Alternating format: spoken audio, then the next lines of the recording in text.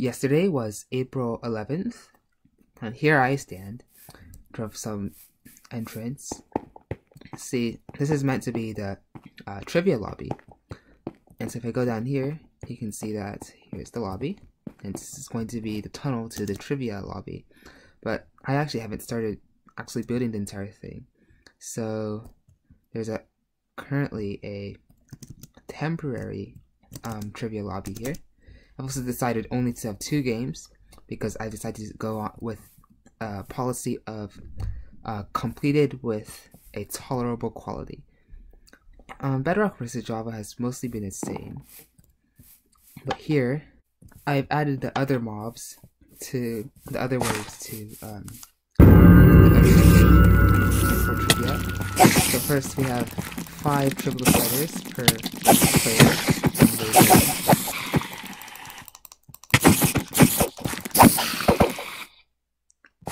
One left.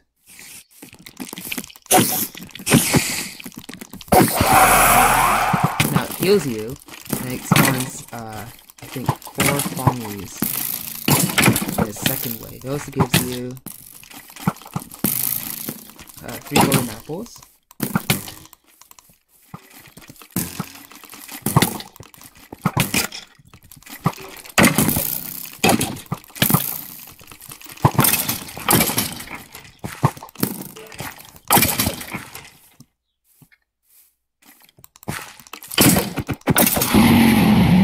Wave 3, we have 2 zombies and another zombie. They have incredible health, but they're also quite good. And their names yeah, they have quite a strong with 1.9 combat, they have that disables their shield. Also deals a lot more damage. The chest plate also gives a ton of health to Fred.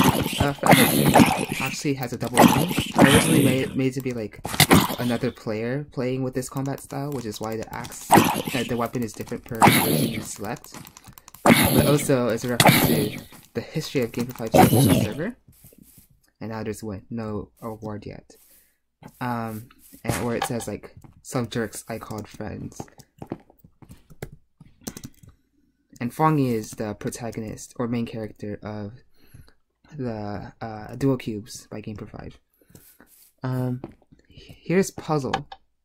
Wait, no, that actually isn't. No, it's a quicker way there, but it's going to take place in a lab, as you can see. There's like this tube thing.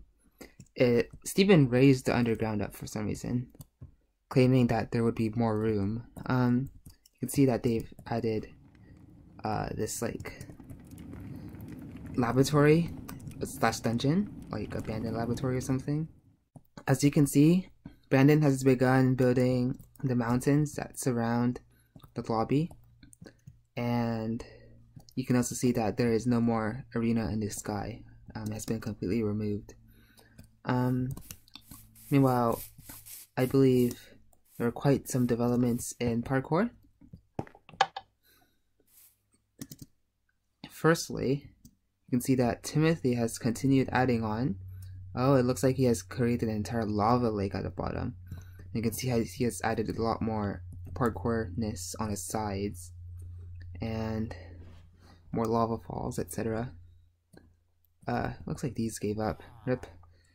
Here you can see Edmund has made some randomized honey spikes. Lord Monkey. That's what he turned into in the gold stage. Apparently, it deals suffocation damage, but I'm not able to replicate that for some reason. There's also a cool animation at the start of the gold stage, but I'm also unable to show that. The uwu was removed, at least, and you can see we've been playing around with like some redstone and some honey block parkour, and Edmund has been working on the gold parkour a lot. You can see there is a Lord Monkler animation, and this exit to lobby. Let me set my spawn point here.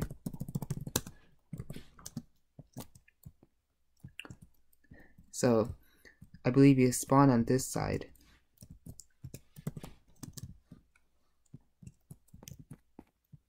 And you can't actually jump across. But if you do get across and there's an exit to lobby, you get here. It says you dirty cheater and then it kills you. Finally, Brandon has been working hard on the boss battle area. You can see that he has built a room over here and a staircase down, and that leads to this room which he has completed the walls for.